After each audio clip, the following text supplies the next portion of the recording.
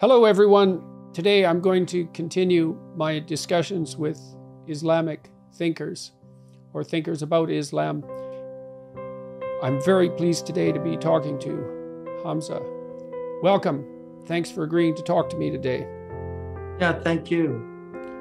The Quran, one of the hallmarks of a believer is gratefulness, gratitude. In fact, the word in Arabic for disbeliever means ungrateful, an ingrate. And so gratitude for blessings, and then patience for trials and tribulations. And so there's many verses in the Quran that talk about that we have raised some of you over others in privilege as a test to show who will be the best in action. What are you going to do with those privileges? How are you going to respond to those tribulations? So if you have a worldview that actually incorporates all of the problems in the world and gives them meaning, then it enables people to look at them in a very different way. Whereas if you remove that, you're stuck with just Marxist resentment and anger and envy. Yeah. So, all right, I'm going to go back to your conversion because I want to understand how that happened, but I'm happy about the direction this discussion is taking. So it seems to me that when you realize that you're, let's say, arbitrarily blessed by a certain set of advantages, now everyone is cursed with a certain set of disadvantages too, so we can take that into account. But so you're grateful for your privileges, let's say. You regard them as a gift, or maybe you regard them as something akin to grace. And then it seems to me that the appropriate thing to do is attempt to atone for them, which is that you try to make your advantages work for you and for everyone else to the best of your possible ability. And then in some sense you pay for having them that way. You're given a gift and then you do what you can with it. You do the best you can with it and share it with people and don't try to take narrow advantage of it. You said that there's Islamic commentary on that kind of idea, and so maybe you could walk me through that a bit. Gratitude, that's a very interesting one, because it does seem to me that it's certainly easier on people psychologically if they're grateful for what they have rather than resentful and bitter about what they don't have.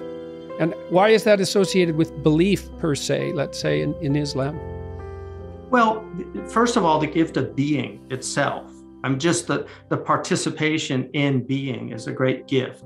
And in fact, the German word for guilt is actually a sense of debt.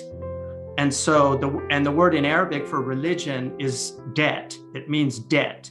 So we have this sense of indebtedness because we've been given so much. Just the gift of life itself is just such an extraordinary gift.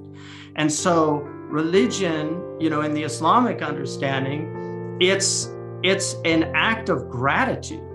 You're showing gratitude for all that you've been given. And in fact, when you reach the highest levels of our tradition, even the tribulations are seen as gifts because they're actually ways in which we learn. There's an unveiling that happens, and great knowledge comes out of suffering. Great knowledge comes out of trials and tribulations. And so in our tradition, the highest people are those who actually are grateful in trials and tribulations as well as in blessings and gifts, because they see it all as a gift. I mean, the Quran actually says that it's God who created death and life to try you, to reveal who is the best of you in actions.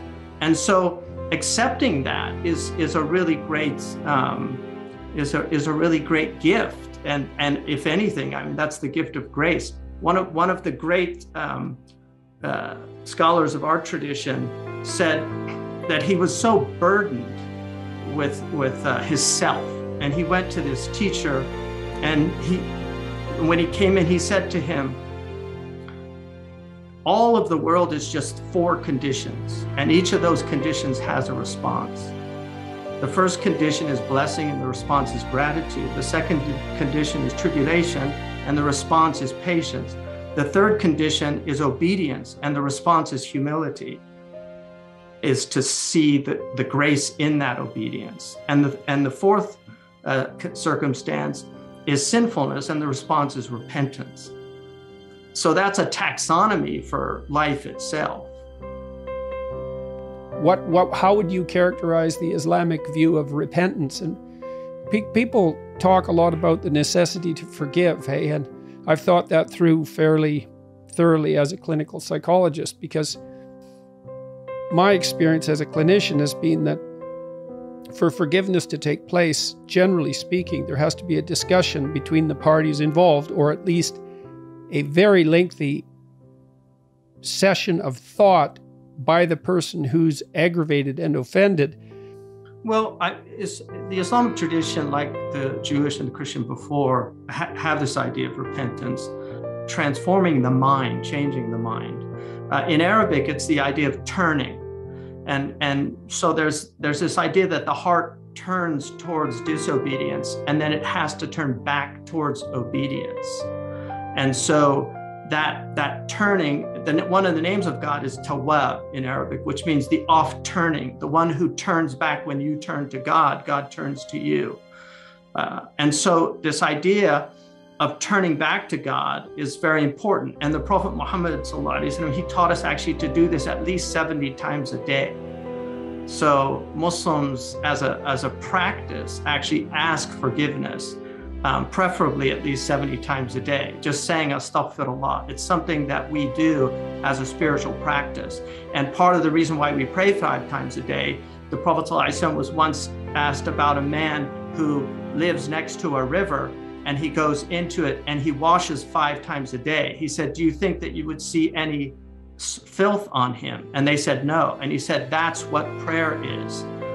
It's like washing, it's like bathing in a river 5 times a day. I mean, one of the reasons we do lustration with water is a ritual purification. So we wash our face, we purify our eyes and our tongue. We actually rinse our mouth with water before we pray. And then we wash our limbs and then our feet. And the idea is about really turning back to God, because these gifts that we've been given, these 7 limbs that we have been given, are gifts from God that should be used in good. And so the idea, it's interesting that in Old English, in New Testament Greek and Hebrew and Arabic, the word for sin is an archery term. Mm-hmm. Which means to miss the mark. Miss the mark, yes, absolutely. Right, and so this idea,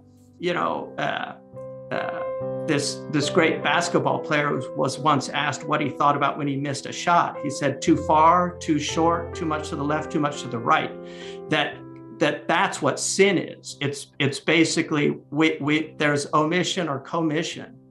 We did too much of something, too little of something, to deviate to the left or the right. And so it's finding that sweet spot of obedience and being in a state of ritual purity. And then we have conditions. So in order for a repentance to be sound, it has to be sincere. The person actually has to have a sincere repentance. It has to be done like if you're actually right. And sincere, it, sincere means to recognize the wrongdoing and to strive not to do it again. Would that be a definition of sincerity? Sincerity, the Arabic word for sincerity is related to the word for purity and untainted. Mm-hmm. And so it's done without ulterior motives, because sometimes people will ask forgiveness and they just don't want to be cut out of the will.